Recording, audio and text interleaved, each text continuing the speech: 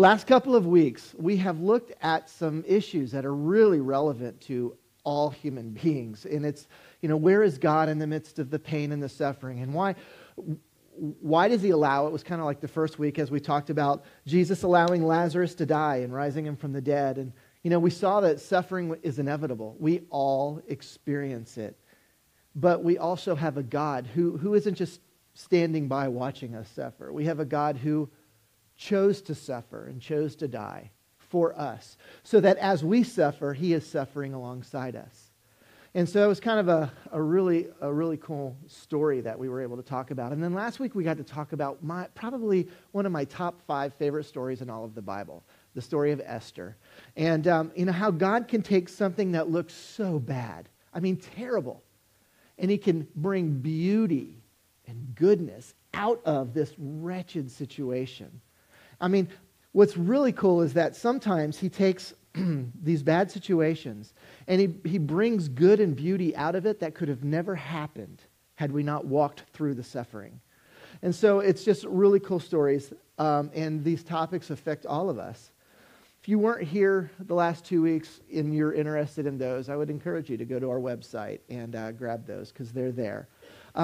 So I had another message planned for this week, and then as I was thinking, I realized there's one thing that we didn't talk about on this topic.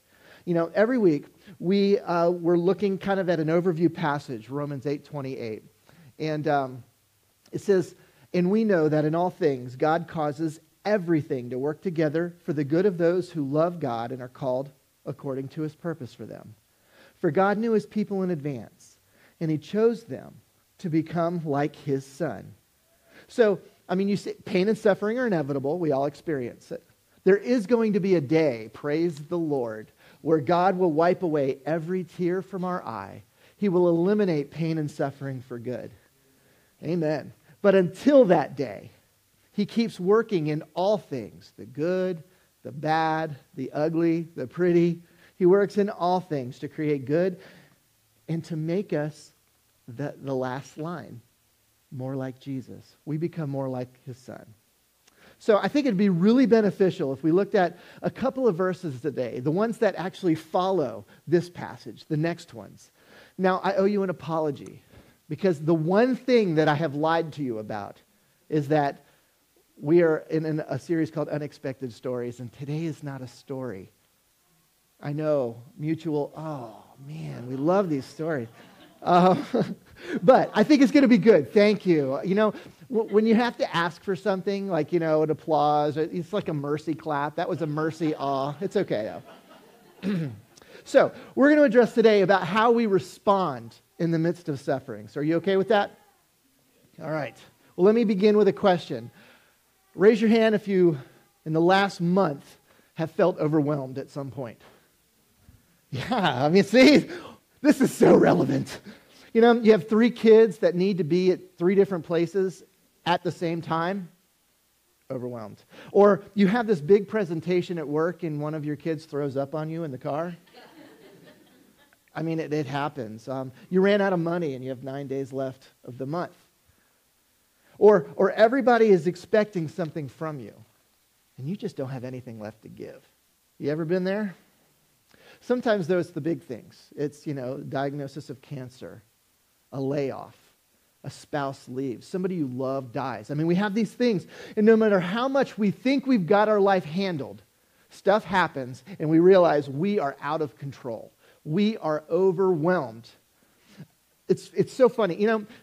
Every time I've said this to you before, I am preparing a message, and God is using that message for me. And so I realize that you just get to hear the message that God had for me. And that's what happened again. I'm in my final 2 weeks of PhD courses.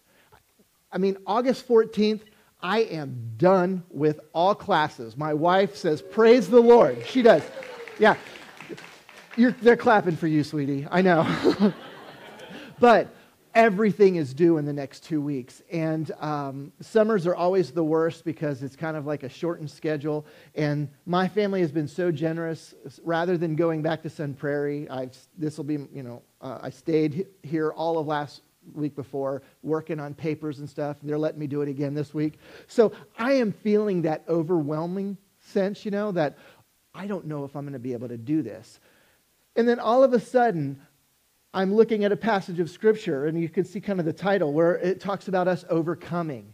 And you're like, what in the world, Lord? I am drowning. How am I supposed to stand before these lovely people and talk about overcoming and handling difficulty? And once again, God reminds me, Don, overcoming has nothing to do with you anyway. Oh, that's right.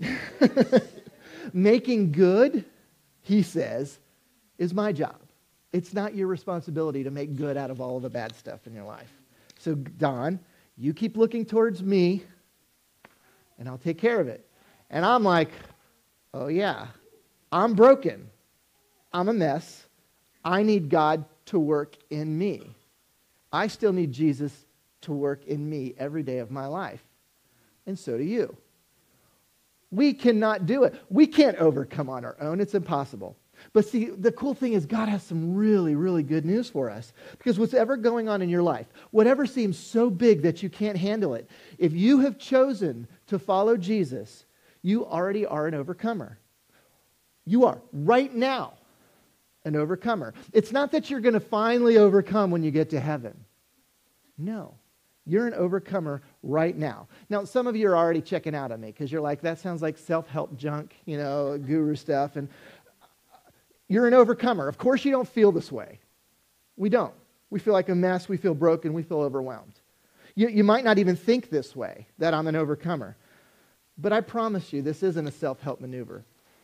The reason you already are an overcomer is because overcoming is not about you. It's about Jesus. So today we're going to really look at a portion of Scripture that is so rich. Probably, arguably, one of the most powerful chapters in the Bible. We're not going to look at the whole chapter. But if you have a Bible, you're going to want to bookmark Romans 8, because that's where we're going to be today. Now let me give you a little bit of background. Romans is a book that the Apostle Paul wrote with the intent of changing how we think. Changing how that original audience thought, that church in Rome. Now, a good overview for the book is in Romans 12. We're not going to be here all day, but I wanted you to see, this is kind of like a big picture overview of the book. Do not conform yourself to the pattern of this world. Like the pattern of this world being, if I can purchase enough stuff, I'll be happy. Or if I just work hard, I will be satisfied. If I finally get the house, I open my own business, I finally have a kid or find the right person to marry, then I finally will be satisfied. Those kinds of things. Don't conform to the pattern of this world, because we all know, if we think about it, they don't work. But be transformed by the renewing of your mind. Then you will be able to test and approve what God's will is, His good, pleasing, and perfect will. So, do not conform to the pattern of this world, but be transformed by the renewing of your mind. It's all about the way we think. So that's kind of the overview of the book of Romans. And I'm going to mention this verse several times throughout because it has a lot to do with Romans 8. So, you can look. I wanted to show you a map real quick because the Apostle Paul, the guy who wrote Romans, he was a Jewish Pharisee who grew up in Tarsus. And you can kind of see Tarsus on the map. It's about 500 miles from Jerusalem. So because of his location, Paul was a student of both Roman literature and Greek literature and Jewish literature. So this made him the perfect person to be called the apostle to the Gentiles, to take Christianity out of the Jewish world into the Gentile world, because he knew both sides very well. And before writing the book of Romans, he had been a follower of Christ for about 25 years. And he had already gone around starting churches and helping those churches grow and fight heresy and all of this stuff. He was already very, very accomplished at growing these churches and writing letters to encourage them and all of that. And in those 25 years, Christianity had spread from Jerusalem to little pockets all over the Roman Empire, which you can see kind of in the dark orange there. Christianity had spread to pockets all over that. Within 200 years, that whole area would be covered by churches. But about 25 years into Christianity, there were little pockets everywhere. It was really cool to see, if you could see that map. Sorry, I didn't bring that one. And before he wrote to the Christians in Rome, though, this is what's interesting. Something really strange happened in Rome. See, like most churches that had been started, the church at Rome was made up of both Jews and Gentiles worshiping together. But because the Jews were more familiar with the Hebrew Scriptures, what we call the Old Testament, they usually ended up being the leaders in the churches because they knew the Scriptures, they kind of had the background, and it just, they kind of rose to the top in all of these different churches that, where they were leaders. And so a couple of decades into Christianity, the Roman emperor at the time, his name was Claudius, he did something that was really bizarre. He issued an edict that required every Jewish person in Rome to get out. They'd been stirring up some trouble, and he wanted to end it. And so he was like, all Jews have to get out of Rome. And that included the Jewish Christians. So overnight, the Jews in the city of Rome lost everything. They had to leave. They had to get out. And they would go out into the many other cities all around Rome. And overnight, the church in Rome lost all of its leaders, 100%. And so the church became, like in an instant, became completely Gentile. The Gentiles had to take over everything. The preaching, the teaching, the discipling, men's ministry, women's ministry. I'm just kidding. They didn't have those. But all of this stuff, they had to take it over. A couple of years went by. Finally, the Jews are allowed to come back to Rome. Now, when they did, the Jewish leaders, the former leaders, kind of expected to be able to go back into their normal roles. Except the Gentiles were now leaders, and they had been for a couple of years. And they were kind of comfortable. They liked leading. So you can imagine, tensions started rising. There was some infighting. Some of the leaders even became arrogant, which just is amazing to think that church leaders could become arrogant. Oh, never. The sad thing is we're laughing because we know how untrue that is. That happens all the time. So you have all of this tension and arrogance and Jews looking at Gentiles as lesser and Gentiles looking at Jews as lesser. And that's when Paul wrote Romans. He writes in the middle of this situation. And it's a book that's about uniting Jews and Gentiles, helping them to think differently, that they are no longer Jews and Gentiles, but they are one body in Christ. They are united. And in Romans, Paul gives us some of the most powerful words about unity and what it means to follow Jesus. What it means to overcome difficulty, because they had experienced a lot of difficulty when the Jews had to leave. And now they were experiencing a completely different kind of difficulty in trying to get back together. So that's kind of the background of where we are. So let's look at Romans 8:31. And it just starts, what shall we say about such wonderful things as these? And, without reading the whole chapter, just to kind of give you a real quick thing, what wonderful things is he talking about? Romans 8:1, that if you are in Jesus, there is no condemnation. You get to come to Jesus just as you are. Prostitute, tax collector, Gentile. It didn't matter how messed up you were. In Christ, there is no condemnation. You get to come just how you are, and he will transform you. Powerful words. And then he talks about how the Holy Spirit is given to us. And we're not in this alone. We have the Spirit who lives inside of us. And then he talks about this future glory where there is going to be a day when all suffering is ended and all pain is gone and God does wipe away every tear from our eyes. There's this future glory. But while we're here, struggling, dealing with the pain and suffering, and these guys were dealing with persecution, while we're suffering, and even when we don't know how to pray, the Spirit is praying for us. God is praying for us. He is that much on our side. And not only that, in the midst of the pain and suffering, and this is the verse we've been talking about the last couple of weeks, Romans 8:28 through 30, God works all things together for good. So in light of, this is what he's saying in verse 31, in light of all of this good stuff, he says, if God is for us, who could ever be against us? Who could be against us? I mean, He's done it all. He's given us hope. He's given us promise. He said He'll never leave us. He'll always be with us. The Holy Spirit will live inside of us. In all of this, if He's for us, who could be against us? That is good stuff.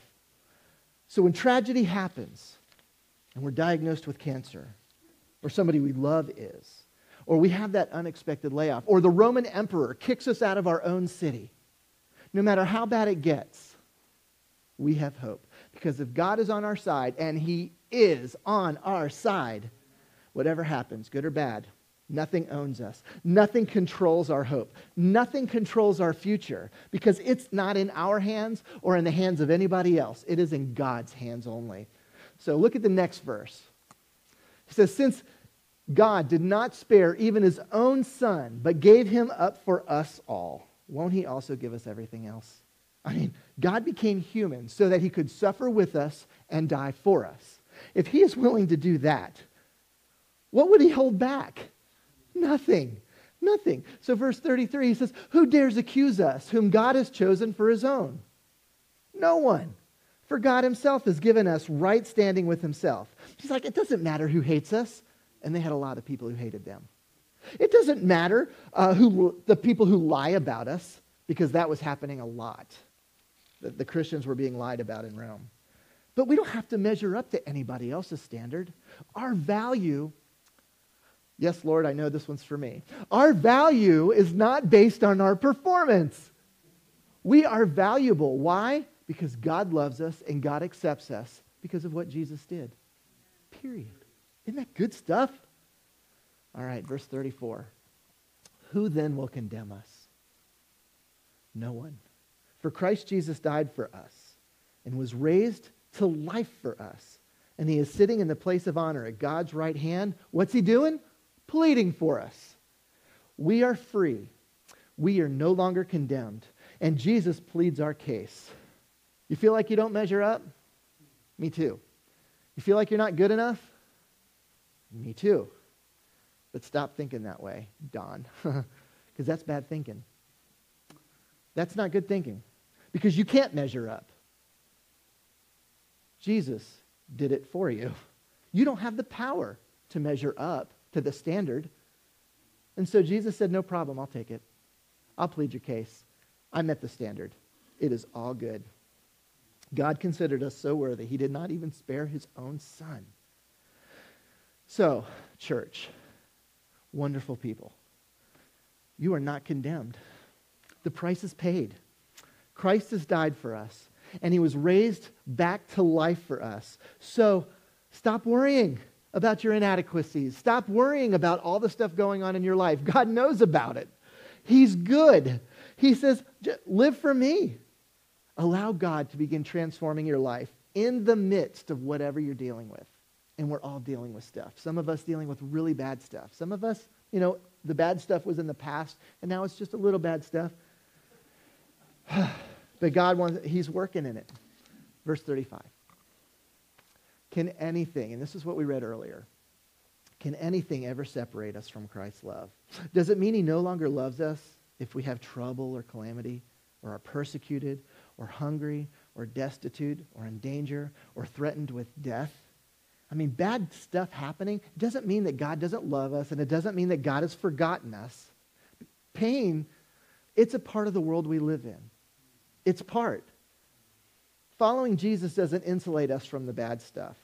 It just creates new problems, I mean, following Jesus, it's like, yeah, you're going to probably have all the problems you had before, but we're going to add a couple of new ones.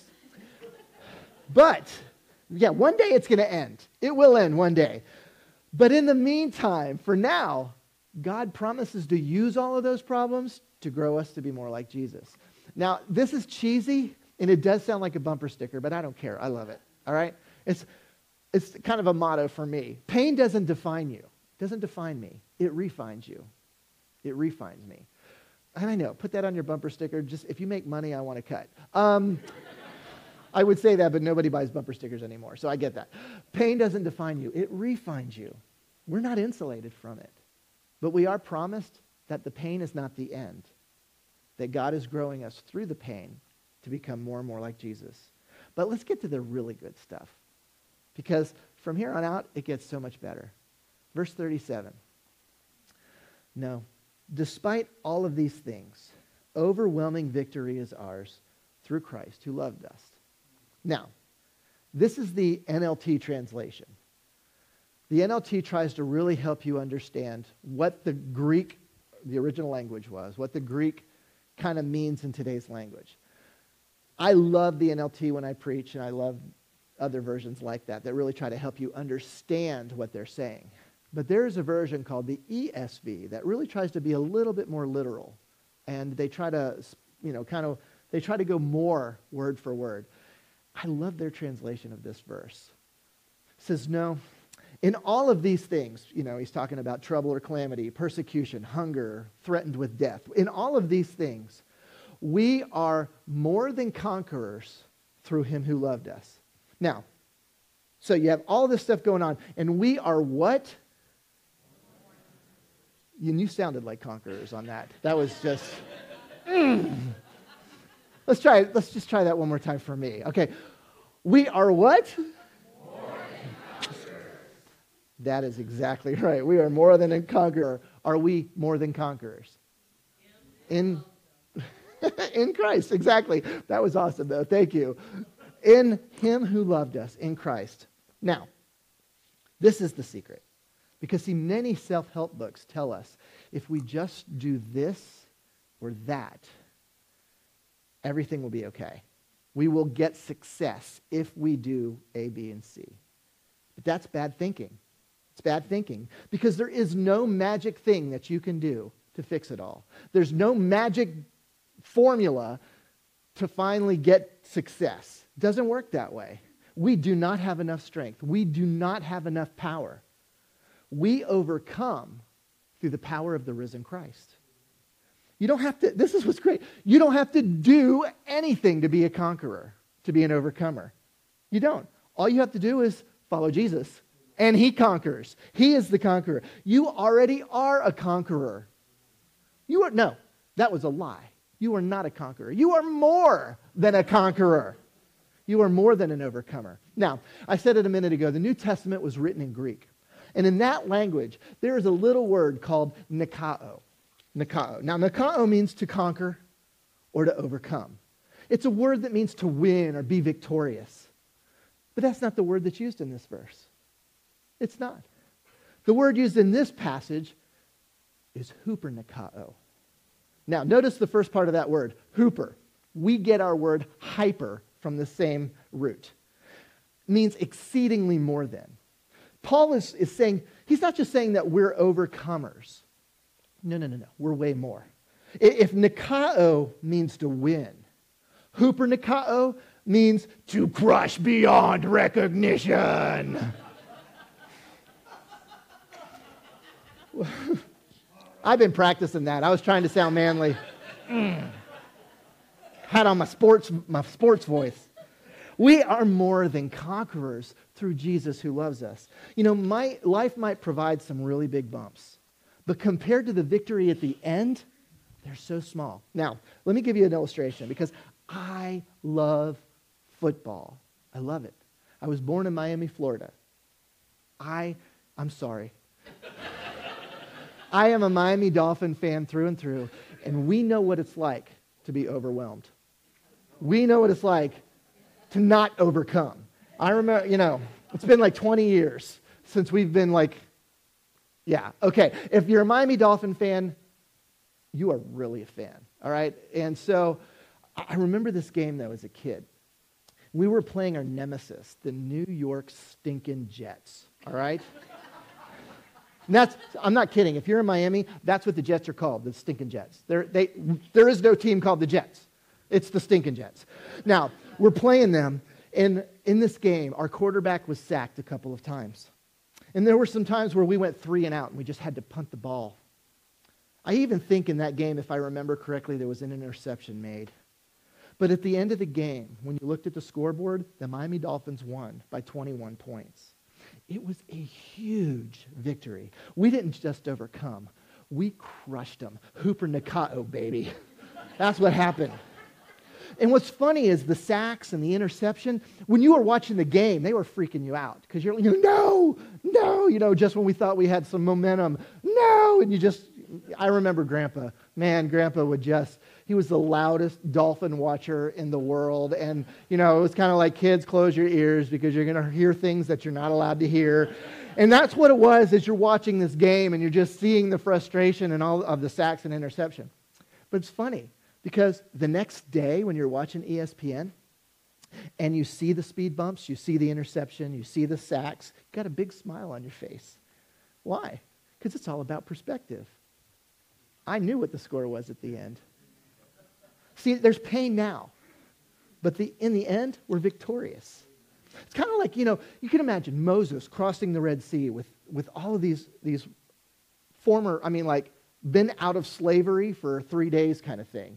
And they have the Red Sea. God parts the Red Sea. Everybody goes through with the Egyptian army right on their tail trying to kill them. The Egyptian army tries to cross the same place that the Israelites crossed. And then, boom, overwhelming victory. The Israelites are saved. Huper Nikao. See, in this world, we will have trouble. But we follow somebody who overcomes the world. To be an overcomer, think about this. We all face struggles and trials. And of course we will, because to be an overcomer, by definition, you have to have something to overcome. Just the fact that we're called overcomers means we're going to go through pain, because you can't overcome unless you go through pain. We are overcomers not through our own power, but the power of the risen Christ.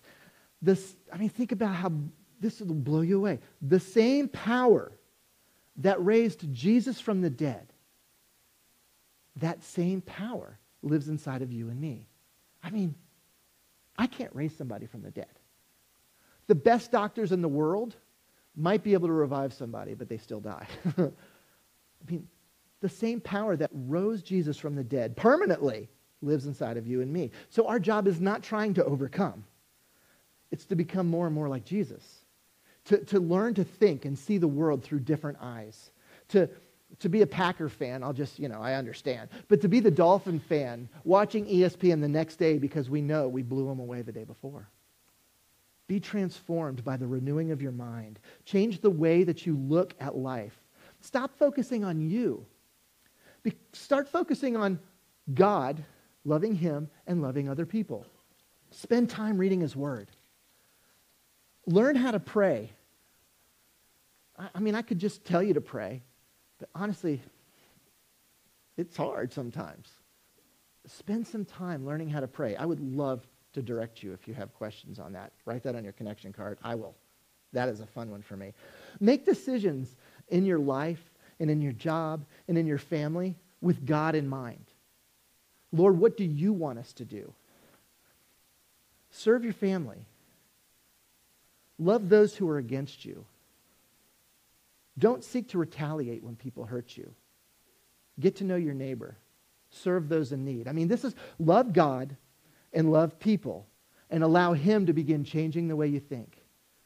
Allow Him to begin doing something in your heart that is transforming. How do you get there? You just love God and love people. And He begins to do the work in you. Learn to think differently because you already are an overcomer. Life might look helpless, but it's going to be okay because in the end, Huper Nikao, baby. Huper Nikao. More than conquerors. We will win gloriously. No matter what you're facing now, no matter how bad it seems, it will not destroy you. In the end, we win. So stop thinking like a victim. Stop being defined by your problems. I'm talking to me here. I'm glad you get to listen, but this Don, the problems are real. And there's no doubt that your problems are real and my problems are real. They are. And they hurt. And they alter our lives. And sometimes our problems are so big, they take our lives. But even that's not the end. For nothing can overcome you, not even death. You are a child of God. Nothing can separate you from His love. And then let's look at the last two verses. The Apostle Paul says, and I am convinced that nothing can ever separate us from God's love. Not death or life, not angels or demons, not our fears for today, not our worries about tomorrow, not even the powers of hell can separate us from God's love. And then verse 39, no power in the sky above or in the earth below.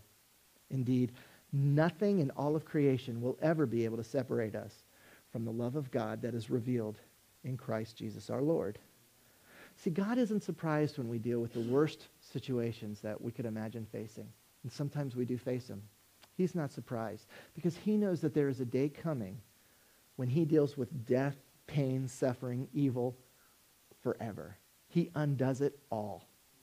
But until that day, we face trouble. We do. We will experience pain. But don't ever let that cause you to think that God has forgotten you or he stopped loving you. Because no matter what happens, nothing can separate you from his love. He does walk with you through it.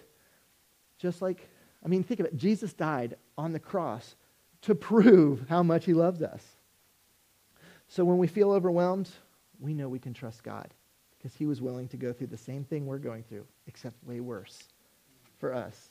We can trust that he is good and he is in control, and we can trust that he is faithful and that this right here is not the end. So we need to learn to think with the big picture in mind, the end game in mind. And again, it's not just some believe in yourself, trust in your heart kind of advice. This is about trusting what Christ has done. Don't be defined by what other people say about you or think about you or do to you. Remember this. We're called, and we've talked about this a bunch of times since this summer, but we're called a kingdom of priests, a community of priests. And remember, we said a priest is somebody who unites God with those who don't know him.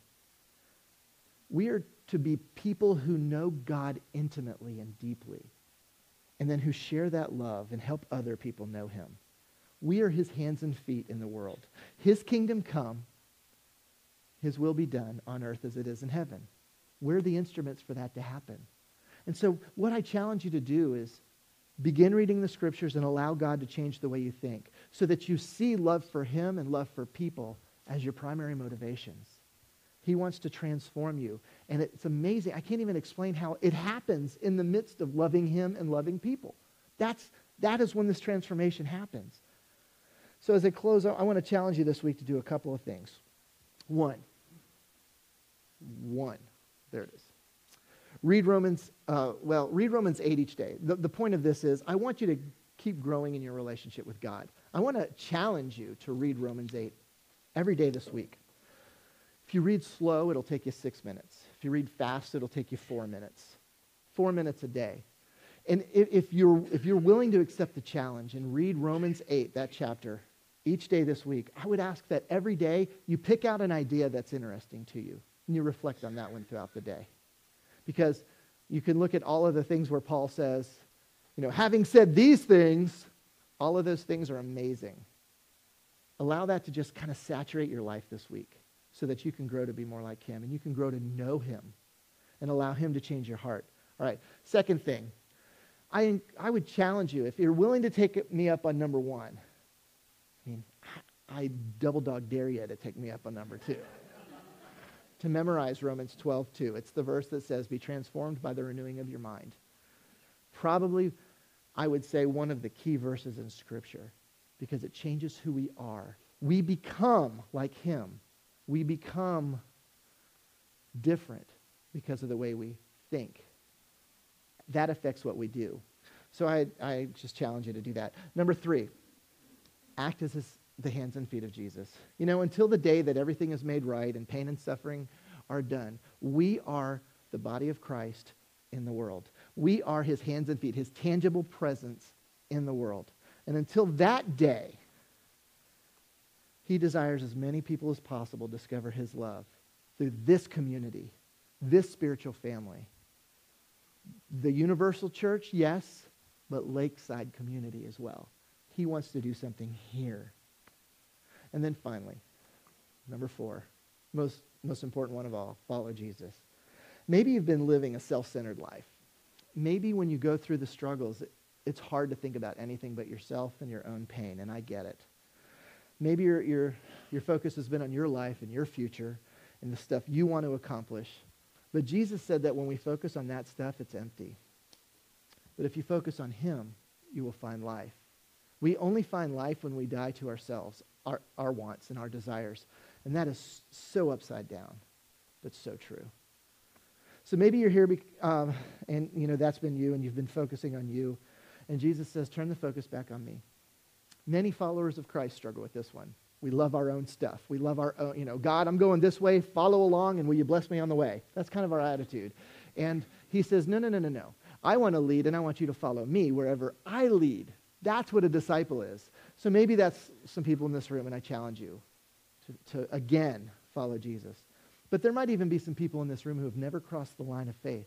You've never said no to yourself and said yes to Jesus. I want to follow you. So more than anything, I invite you to do that today, to make Jesus the focus of your life, to make him the one that you call Lord, to allow him to transform your thoughts, to allow him to forgive the mess.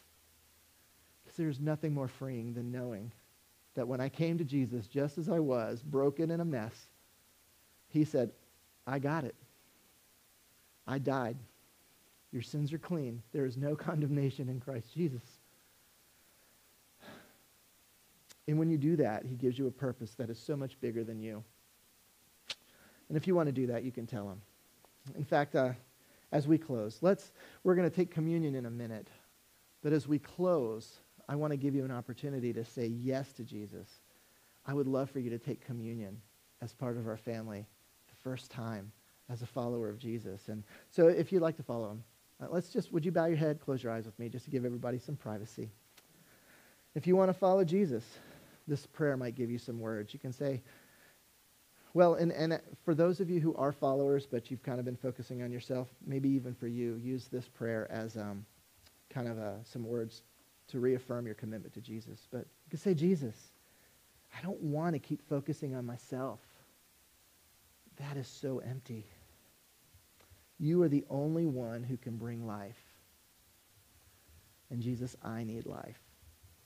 Today I choose to follow you. I want to become whatever you desire. So change my heart. Help me follow you with everything in me.